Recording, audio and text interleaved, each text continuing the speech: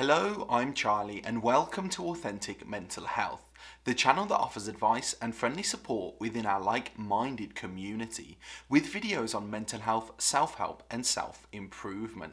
So if you're new here, make sure you're subscribed and you've turned the bell notification button on so you never miss a helpful video that could help you. Today's helpful video's coming up right after this. Have you ever felt alone in a room full of people? Do you feel as if nobody truly understands you? Do you feel empty, lost, hopeless, or worthless? Does your anxiety stop you from doing things you want to do in your life?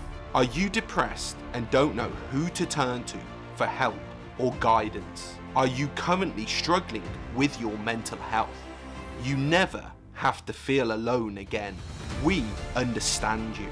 We feel exactly like you do, and we are here to support you. Share your story, connect with like-minded people, learn more about mental illnesses and how you can improve your mental health. Together, we can make a difference, and together, we can reduce the stigma.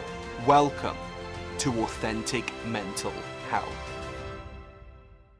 Social anxiety is not the same as someone who is just shy. They are two different things. Social anxiety is not the same as someone who is just nervous.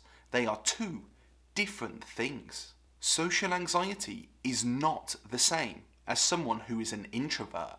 They are two different things. Social anxiety is not someone who is just afraid of public speaking or speaking in front of others. Social anxiety is not someone who wants to be alone 24/7, 365 days a year.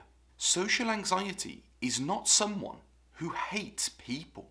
Social anxiety is not someone who doesn't like talking. Social anxiety is not someone who just feels tired. Social anxiety is not someone who just needs a break. Social anxiety is not someone who is being rude. Social anxiety is not someone who is making up an excuse to get out of something. Social anxiety is not someone who is stuck up. Social anxiety is not someone who is stressed. Social anxiety is not something that you can just snap out of or get over. Social anxiety is not something that everybody experiences the exact same way. Social anxiety is not something that only affects children or teenagers. Social anxiety is not just a phase. Social anxiety is not a choice. I now want to hear from you guys and girls in the comment section down below. Do you struggle or suffer from social anxiety? Please let me and others know in the comment section down below, and let's show others here in this community and others around the world who are watching this video that they are not alone.